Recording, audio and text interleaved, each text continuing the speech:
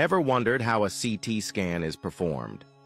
A CT scan, or computed tomography, is a special type of X-ray that takes detailed pictures of your body from different angles.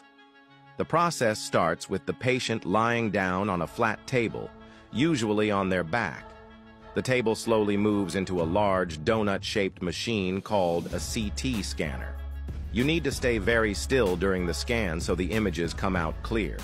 Sometimes, you may be asked to hold your breath for a few seconds. In some cases, a contrast dye is given, either through a vein or by mouth, to help highlight certain parts of the body. The scanner takes many images in thin slices, which are combined by a computer to create a 3D view of the inside of your body. It's painless, quick, and usually takes just 10 to 30 minutes.